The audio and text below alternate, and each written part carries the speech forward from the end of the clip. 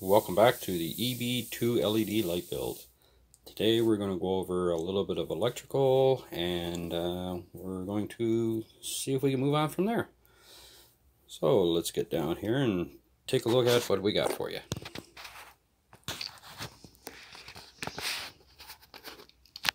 As you can see here, the power switch is already wired in, and also the dimmer switch. The dimmer control, I should say. And what we'll do is we'll start with the dimmer control first to show you the wiring. We have the dimmer wires that come in here, which are the black and gray. They come in, followed around, and they go to the potentiometer, onto the two top pins.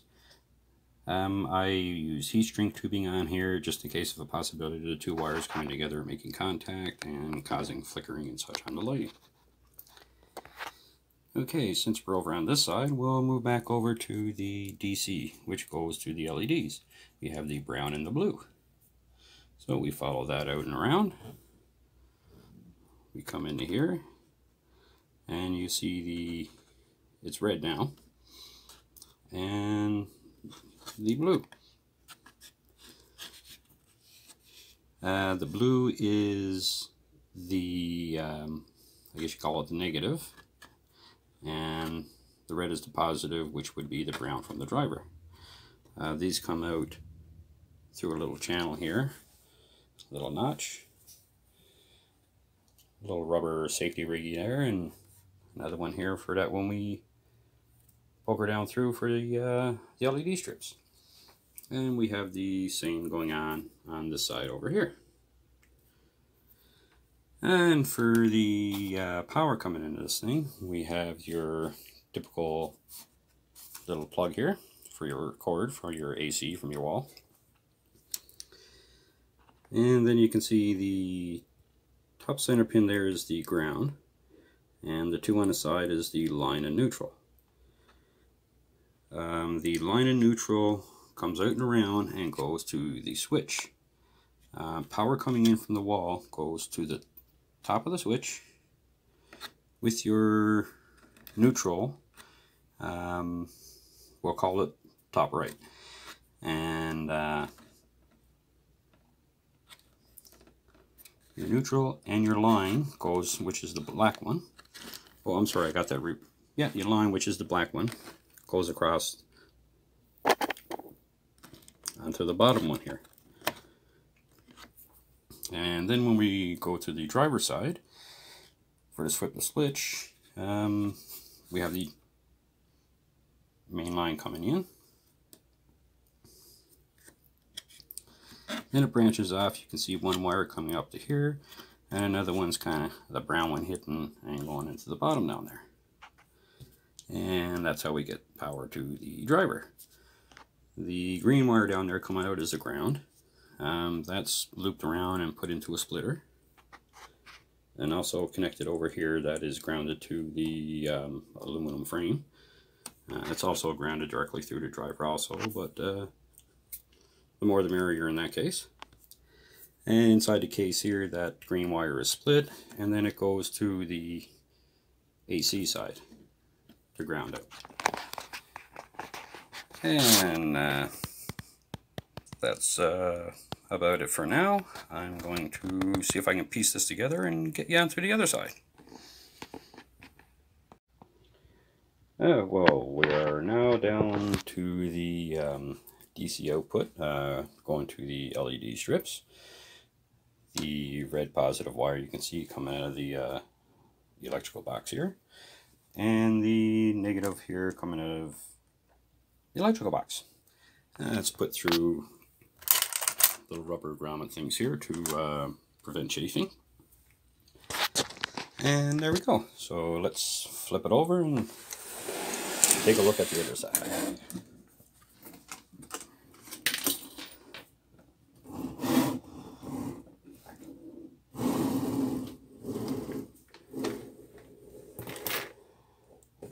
All right. And now on this side, as you can see here, actually that wire was changed. ran into a little bit of a problem trying to get the strands into the connector point. What it was basically is the highly flexible silicone wire has probably 3 or 4 the amount of strands of copper wire in it, and it's a little bit too flimsy to try and stick in there. So we had to move up to something that was a little bit more stiff, something that would be able to go through. And the way we wire this is like I say, this here is supposed to be the black neutral wire, and you can see the negative there, and then the positive here. And it pretty well goes positive, negative, positive, negative. And by right, I should have started right here.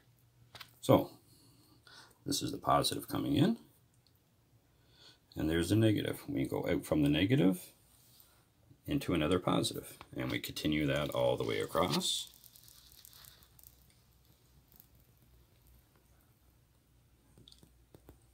Until we get to the negative going out again and back to the driver.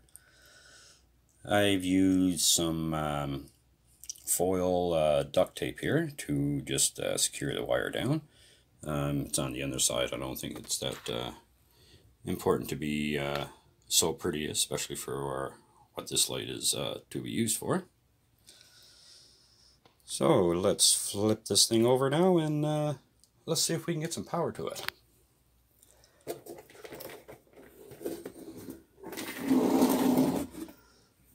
Just bear with me here for a second.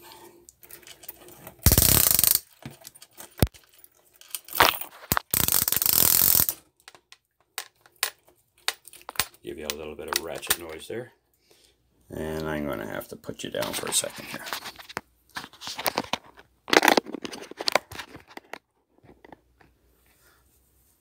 And while I got you down there, I might as well give you something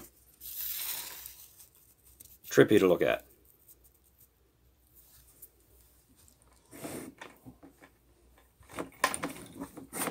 So I'm just going to take this lamp now and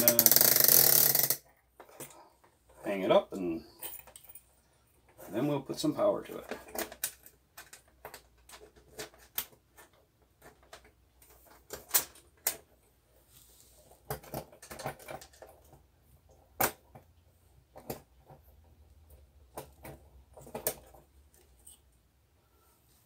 Okay, I'm going to plug in the power here. And let's move you up and see what we got. So here it is. Basically a shelf lamp. Little spots on the side there. There's 4 mounts that can be easily switched around to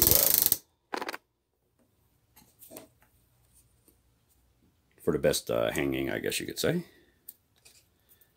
Alright. Let's turn this baby on.